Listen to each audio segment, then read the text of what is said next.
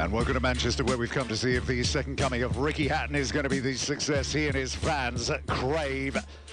And that is our main event. Ricky Hatton makes the long-awaited return to action, and this is no walkover for him. Senchenko, remember, maybe 35, but he's lost just one fight. Big night too for Martin Murray as well. If he beats Jorge Navarro, his reward next April is a world title fight against Sergio Gabriel Martinez. And first up tonight, it is the hotly anticipated rematch between Scott Quigg and Rendall Monroe.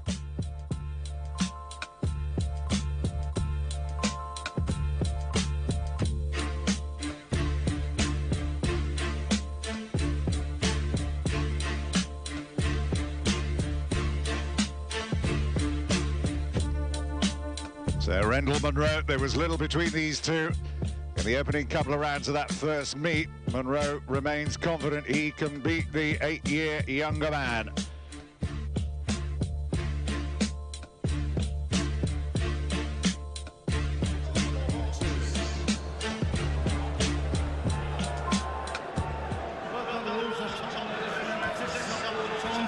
Break one straight away. Shake hands, best of about. For the interim WBA World Super Bantamweight title, scheduled for 12 3-minute rounds of boxing. So beaten just twice in his career, Rendall Monroe brings significant experience game from fighting at European and world level. He was the first to beat the previously unbeaten European champion, Quigg Martinez, one of his biggest and best nights. That was to take the European title back in 2008, defended it 5 times, remember, including another victory over Quigg Martinez. But that shot at the big time came when he took on Terrazas of Mexico in a world title eliminator as well. And then he went on for that world title shot, but he was outclassed by Toshigeki Nishioka over 12 rounds. Scott Quigg then still just 24. But his career trajectory has been rising considerably in the last couple of years, ever since his hometown of Bury lifted that 13-year-old ban on boxing to allow him to come back and compete on home territory. The headlines have gone from local to national. And Glenn Catley is alongside me. It was unfortunate how the first meeting between these two ended. Who's your money on this time round? Quigg's up. Sorry, yeah, Scott Quigg's up for this fight, Tim, and he felt that he'd done enough in the last outing to pinch the decision. Obviously, the judge has seen it differently, but I'm really looking forward to it. It's going to be one not to blink with this one. Well, he has been down a couple of times in his career, Quigg, so look out. This was against a guy called Villani, and then James Arthur had him down in the 4th round as well. So he isn't hard to hit. And Monroe's been talking about that in the build-up to this fight. That's right, and quite a lot of success from the southpaw Rendall at this moment in time. Marching forward, trying to stamp his authority onto the fight, trying to set the precedent, trying to dictate the pace, which is what he needs to do, you know. We need to see Scott Quigg against that southpaw. We need to see that lead leg on the outside. That's where he's going to get his best chance of getting his shots off, when his lead leg's on the outside. And as we know, against the southpaw, you need to throw plenty of right hands and left hooks. That's the shot they tend to be open for. Good start, though, this from Rendall Monroe in this opening round, and that'll give him plenty of confidence.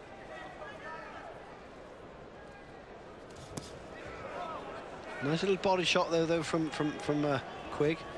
Just a reminder to Rendall to stay on your toes. Carl Frampton, of course, is chomping at the bit to get a shot at Quigg. Feels he hits harder. Feels he's got the tools necessary, but it's a great place to be. That's a good left hand from Rendall Monroe, and again another cause for Quigg. To be very wary. As we said, he's not the most difficult to hit. There's been a lot of talk in the build-up to this fight about the defense of Scott Quigg. He is get-attable, as we see there, but he finishes with the big punch himself. But a good opening round that from Rendall Monroe. Yeah, it certainly was. It won the round purely on volume of shots, quality of shots, eye-catching shots, certainly coming over by way of Monroe. You can't let him get into a bit of a rhythm here, right? Don't forget, when we got so let's just see if he can capitalise on that great start. Football, right? So remind yourself, don't show him too much respect. Yeah, all right. Let that right hook go into Again, talking about showing too much respect.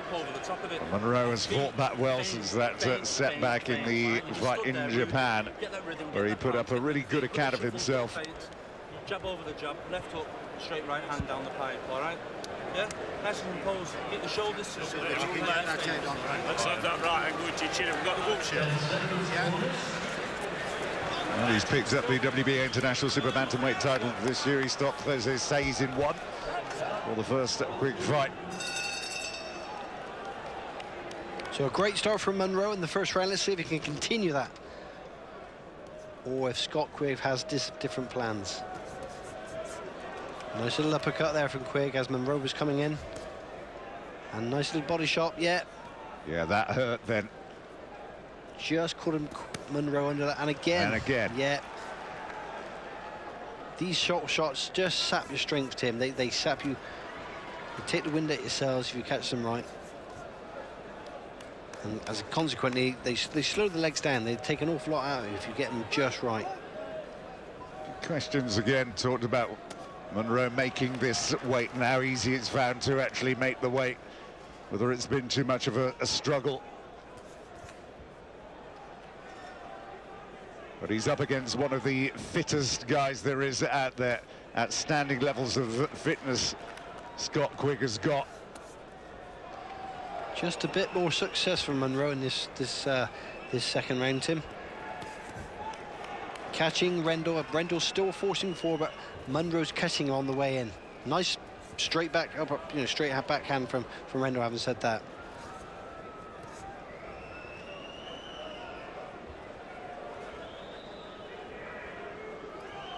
Yeah, both going about the business in a nice professional manner, not wasting any time, getting their shots off. Yeah. Nice little flurry there. Left hook to the body again. His best work has come to Monroe's body in the opening 2 rounds of this fight here.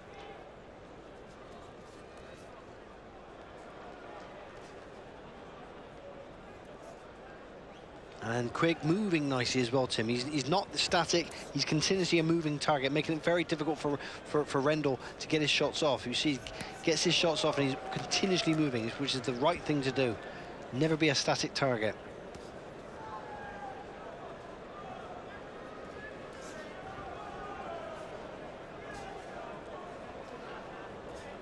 And he's following his instructions from his corner. To the letter and to the word, and again, just look at that speed of hand then from Scott Quigg, but Monroe comes back with a left hook of his own. And I think that's what's been the difference in this round, that Quigg has been the quicker man on his feet and also the quicker hand speed as well.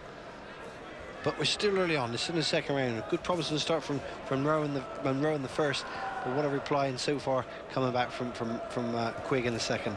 Little movement from Monroe. He's just walking straight forward into range for Scott Quigg, who just moves, finds the angle, gets the left hook off, and again he's out of there before Monroe has time to set himself.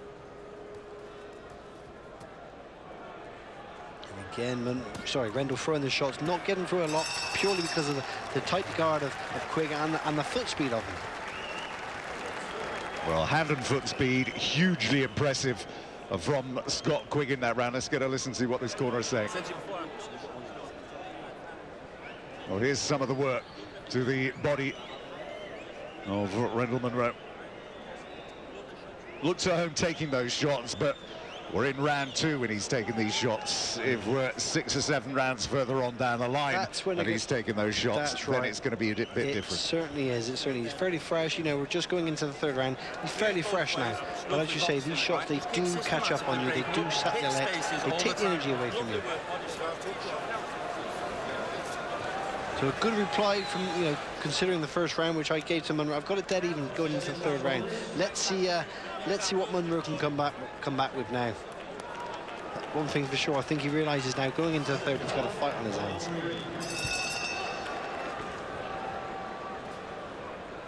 Always in the back of his mind, Monroe, the thought that he can get at his man. 24 victories of Monroe's, 10 of them have been stoppages. So he does carry a significant amount of power. And Quigg has not stood still long enough in this fight just yet to actually sample what he's got to offer.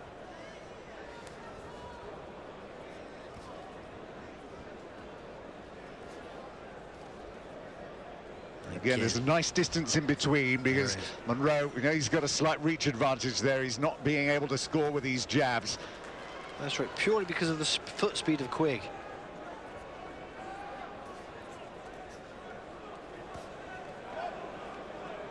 He's 32 years of age, Monroe. He's tasted life at the top level. He really can't afford to even think about defeat here. It is that important a night for him. Equally as important as it is for Quigg. What is good about this, Glenn, is to see British boxing in such rude health that we are getting bouts like this. That's right. This is a quality bout. It's nice to see. Again, the left hook to the body. Monroe again just soaks it up. Good little backhand, cheeky backhand jab there from Rendall.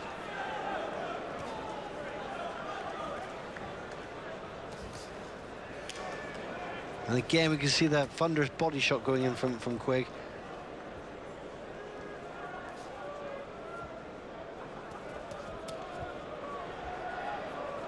And that's the first time he's managed to unload a decent left hook, Monroe, but again, Quigg is quickly on the move. He's finding it difficult to double or treble up on these assaults that he starts there again. You can see he lands one. Before he can get the second off, Quigg is off and moving. That's right. You see Quigg, Tim, he's giving himself angles. He's coming at, although Monroe's coming forward, he's making it difficult because he's constantly on the move, making it difficult because he's working off at different angles, and it's making it very, very difficult for Rendall to plant his feet and let go of these big bombs. Oh. Landed a decent shot there and good work to the body of Quigg. This is more like it. Pretty even round so far, Tim, in the third. Well, just ducking out of the way of that little onslaught then from Monroe.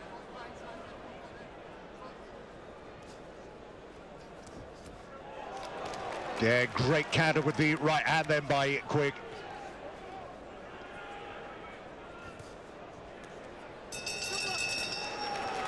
Well, this is an enthralling fight, this, Glenn. It certainly is. Pretty even so far, Tim, going into that third round. That was that right hand counter. Talk about then, maybe Monroe's got to switch to the type of performance that he put in when he put on Victor Terrazas, the Mexican world title eliminator a couple of years ago. And those of you that remember seeing that, there was a vicious body assault that ended that fight in the ninth round.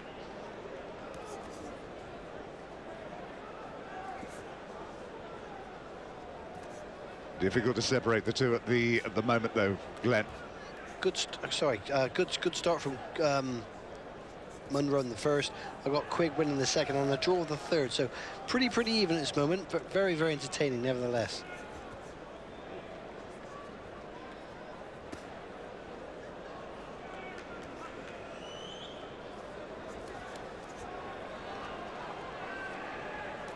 A little scrappy in these opening exchanges in round 4, but again, Quigg switching to work on Monroe's body. And when he lets those body shots go to him, he has a great deal of success. So, like to see him do a little bit more of that. You'd actually like to see more of a sustained attack. That's right. A bit of a low blow then from Monroe, but subsequently no complaints from Quigg. He, I suppose he kind of knows the rough and the smooth of this game, but it definitely was a low blow. Unintentional, but nevertheless, it was a low blow.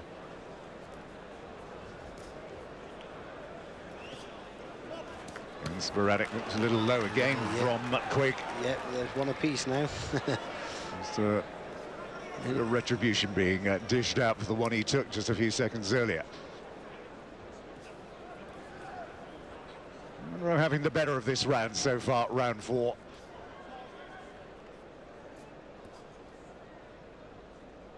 Not quite so much movement. We were talking about them constantly being on the move, creating the angles in the previous rounds, but there's not been so much. That's right. Quigg's he's opted just to stand still, and because of that, Rendall Monroe had a little bit more success. He's there in front of him. He's there to be hit.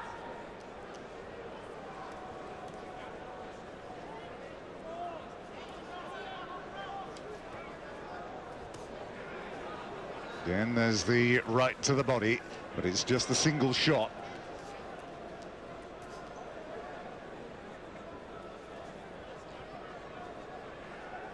Well, half a minute to go in the 4th. Monroe has landed more scoring shots.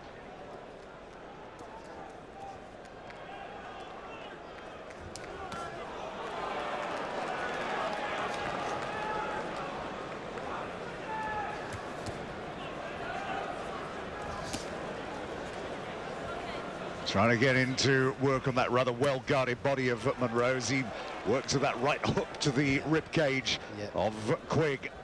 Just a bit, like you say, just a little bit more success in this round from him. Better round from Monroe. For sure, yes. He's the one trying to make the fight, you know, and at times Quigg just seems to go into a bit of a shell. Doesn't need to do that. At times he's quicker, more dynamic. His footwork, I believe, is faster. So why he's standing there and deciding to trade is a question about why that is.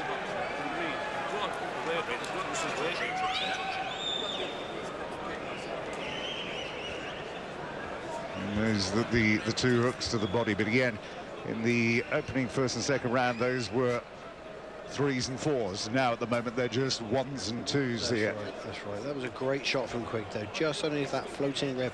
They do, and we're going to say this time and time again, but they do sap the legs from. They drain your energy.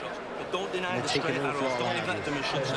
Put a bang straight down the middle, yeah? And don't get sloppy with that jab. He's been constantly in the headlines ever since that defeat of Gavin Reed, and follow up the WBA Intercontinental title when he stopped Santiago Alione.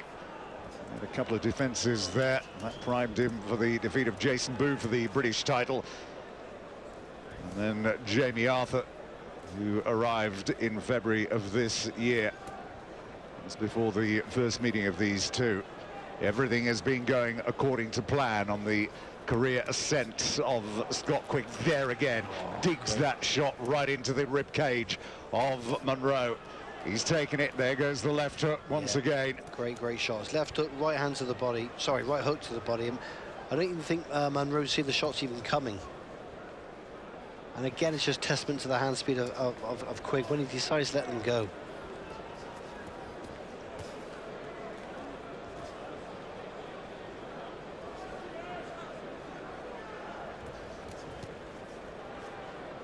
Again, it's just slightly south of the border of that body shot.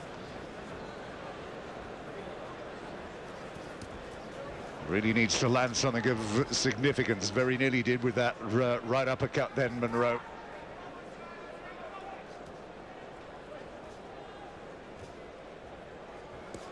The emphasis swings back again behind Scott Quigg after the previous round, which Monroe had the better of him. But it's a bit like a yo-yo, this fight, Tim. One's coming good, but the other's coming good. You know, it's very, very well matched. Just trying to stay on the move for Quigg. Nice little left up there from Quigg, but again, just sort of going back to giving himself angles, making it difficult for Monroe to plant his feet and get his bombs off. When he's consistently on the move, giving and making it difficult, this is when he's doing his best work. And again, we're just seeing another example of it then. Monroe complaining about that, but it was a good shot. Yeah, good shot. A very good shot from Quigg, but it's just wound him up a little bit. Yeah, no doubt, because it was a hurtful shot. No doubt he felt the shot. And standing there and just taking that selection of shots to the body, left hooks and the right hand to the body. Now, he's got no answer for it. That's right. Quigg trying to come out with a body shot of himself, but Quigg just smart enough, just quick enough with the extra foot speed just to get out of the way of it. Well, the younger man is having much the better round here. And again, we're just seeing him giving himself angles, Tim. It's nice to see. This is nice boxing. good, sensible boxing. Well, trying to come back with a decent left hook to the body, but that's a great combination. Ending with the right hand that pushes him back, Monroe onto the ropes. Well, that's a good comeback, though. Really decent uppercut with the right hand then from Monroe.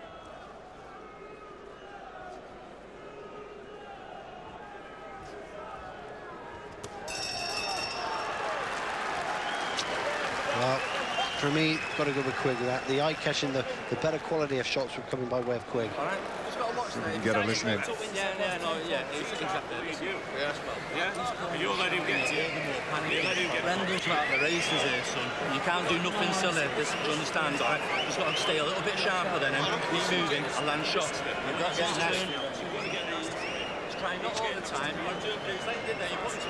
Now that two-punch body shot combination, and he's claiming there was another. Well, make that look at it. It wasn't completely legal, was it? It was a bit round the back looking from that angle. Yeah, again, it wasn't intentional. The same right hook out to left hook body, yeah? Keep it nice and tight, all right?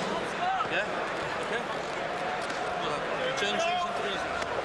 So again, I've got him going into the 6th round, dead even, Tim. Again, we're getting a great fight, just as we've seen in the last outing. Round 6 of a scheduled 12 here for this interim WBA World Super Bantamweight title. He's got to stay out the way of these body shots, Monroe. Covered up well enough that time.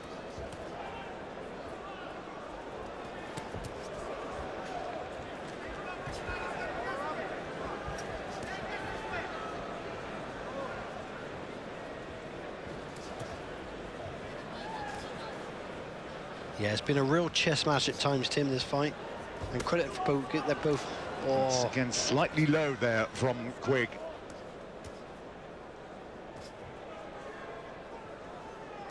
Doesn't have any time to complain, Monroe. He's just got to get in and get on with it.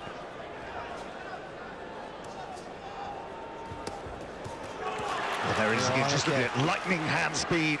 Right hand, a jab, a left hook. And I think that's what's been the difference between this fight and the last fight.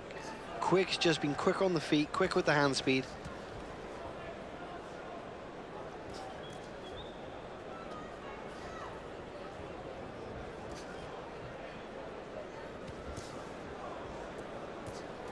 Trying to seek out the body of Monroe once again. He's doing his best to defend these assaults. Yeah. Now as good as he can. All of a sudden now we've just seen Quigg trying to stamp. There it is again. There's that right hand. That's right. The right hook to the body. Now we've seen Quigg stop going back onto the. He's coming forward now a little bit more. He's trying to press and force the issue. Trying to kind of show his strength in the fight.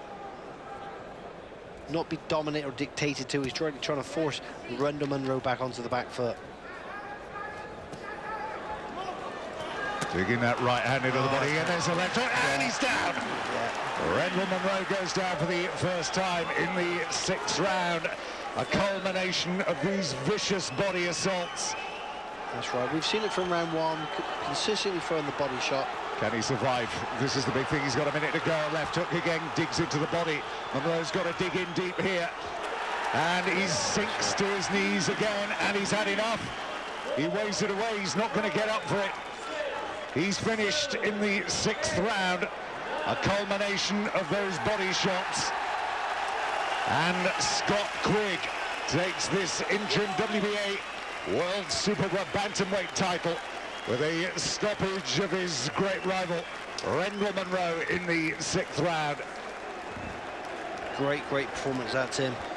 You can encourage so much from that. You learn a lot from it. And he's going to do his confidence any arm higher, you know. Oh, you were talking about these punches, these strength-sapping punches. That's right. He's been taking 2s, 3s, 4s of them every round. That's right. Since the opening bell of the 1st round. That's right. And eventually they took the toll. They've caught up with him, and eventually, he was stopped in the 6th round. And they really do. They were great punishing shots.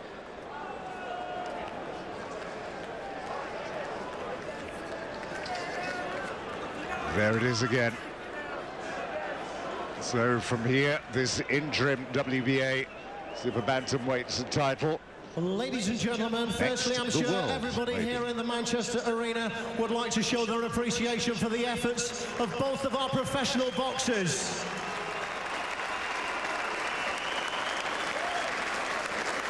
Timekeeper Gary Grennan records 2 minutes 37 seconds of round number 6 as the end of the contest. The referee, Terry O'Connor, stops the contest because he feels that Rendall Monroe was in no position to defend himself. Therefore, ladies and gentlemen, your winner from the blue corner, from Bury, Scott Quigg.